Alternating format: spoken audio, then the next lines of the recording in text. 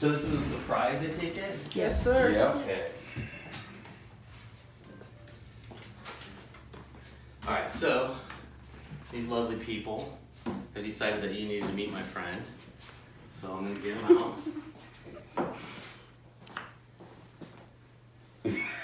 There it comes. Here it goes. The ugly cry. There it is. Move the hand. It's coming taller. Yeah. I thought you had us, huh? You know, Cliff? If everyone could just be real quiet Yes. for a little while, I appreciate it.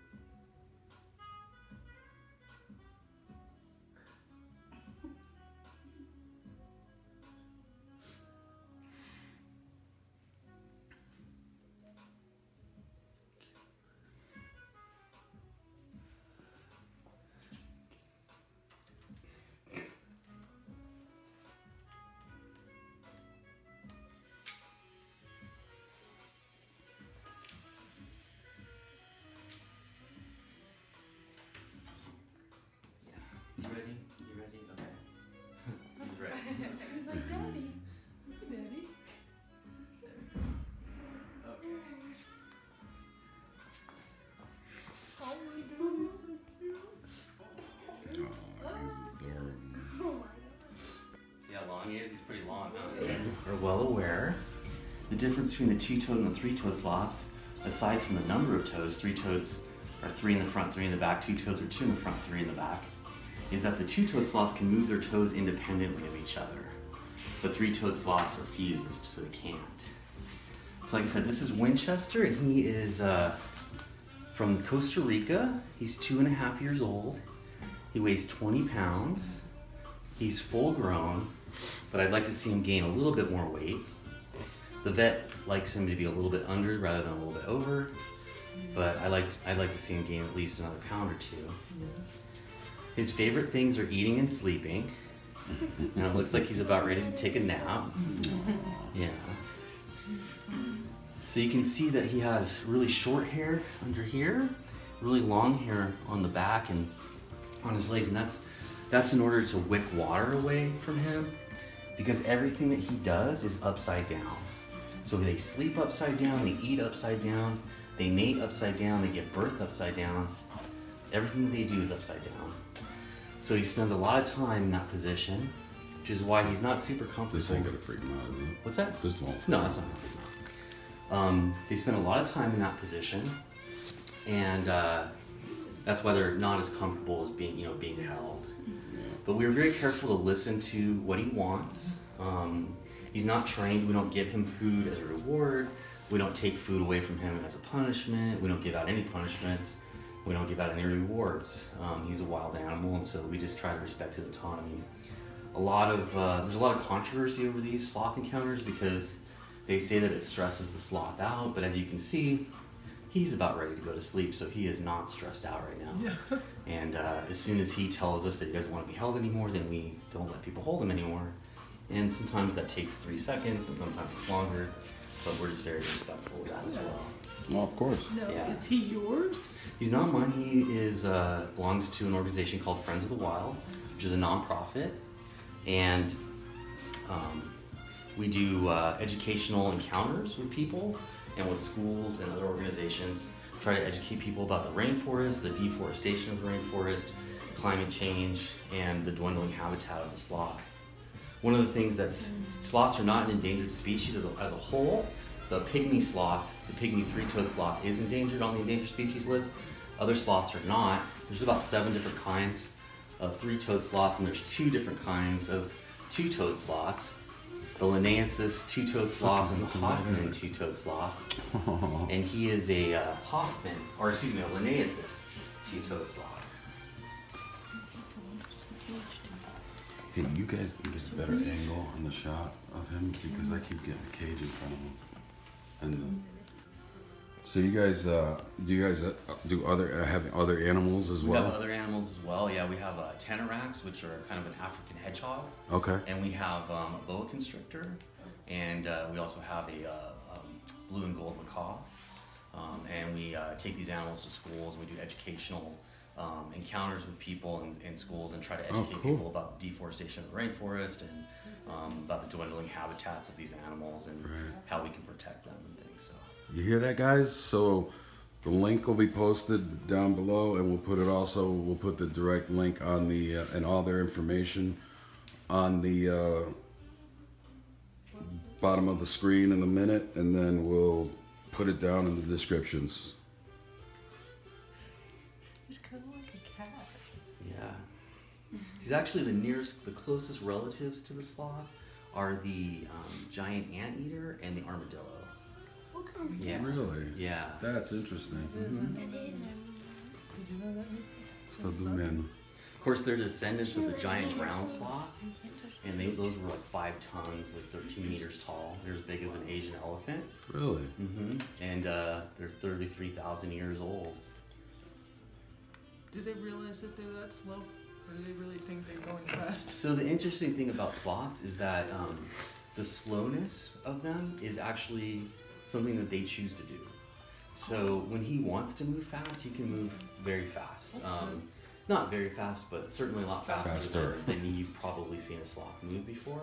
All of this, the slowness, is an adaptation to be able to survive on a diet of these leaves that they eat in the wild, which have very low calories, very low nutrition content. So their digestive systems are very, very complicated. And to aid in that digestion, they move very slowly and they move very seldomly and they sleep a lot. And that helps aid that digestion. Also, the heat of the rainforest actually helps with the digestion.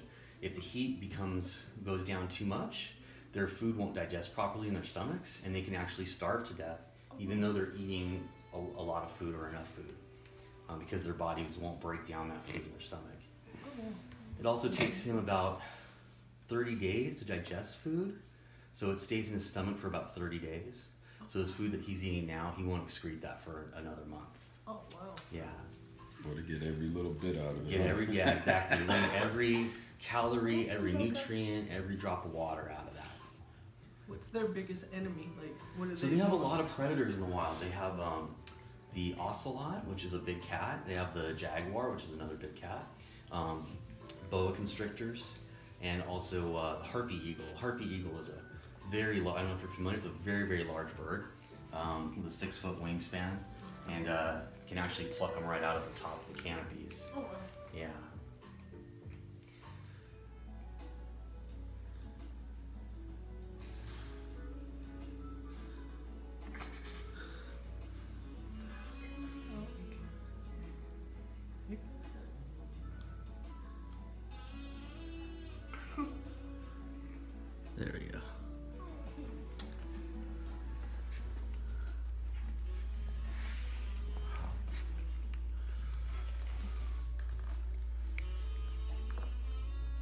Yes, and not only do we do the paranormal, we're also a family channel, obviously. So, okay, so here's a couple of reasons why sloths do not make good pets, and this sloth is not a pet. It doesn't belong to a person. It's not a pet.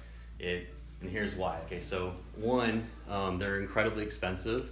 They're anywhere between $12,000 and $18,000 to purchase. You have to be very careful when you purchase them that you're purchasing them from a reputable source, and there's very few actual reputable sources of sloths.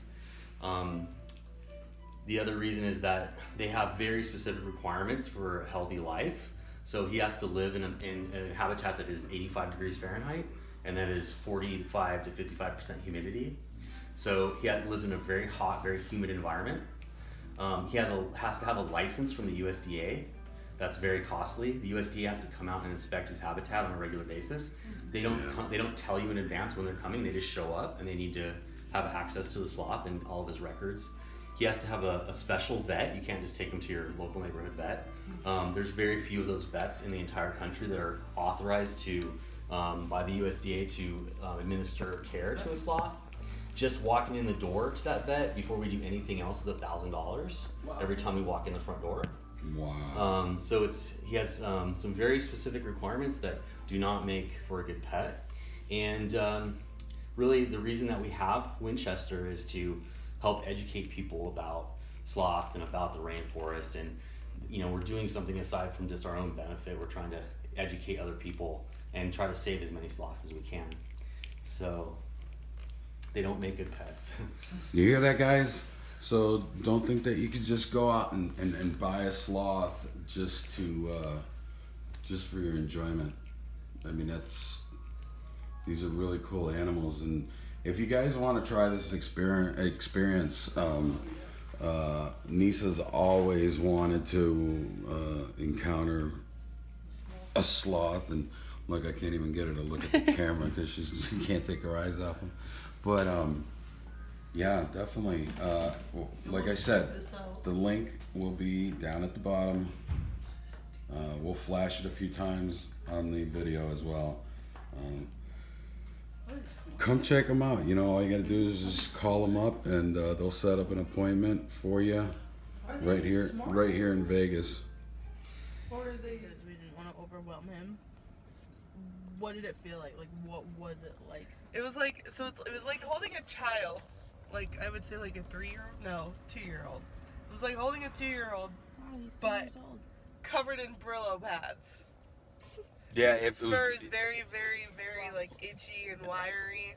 But that's because so that the water and everything doesn't stick on them, so they don't stay wet. It was great, and then he just kept moving backwards. I thought he was gonna fall. I know his head. He was looking at us while you were holding him. It was so adorable. I know. They got a picture of it. How cute is that? Look at how happy Nisa looks. She looks freaking like. She looks like she's about to. Can't even tell in words how excited she was. Like she ugly cried, guys. Yeah, the reaction would have been worse if he didn't tell me to calm down. Yeah.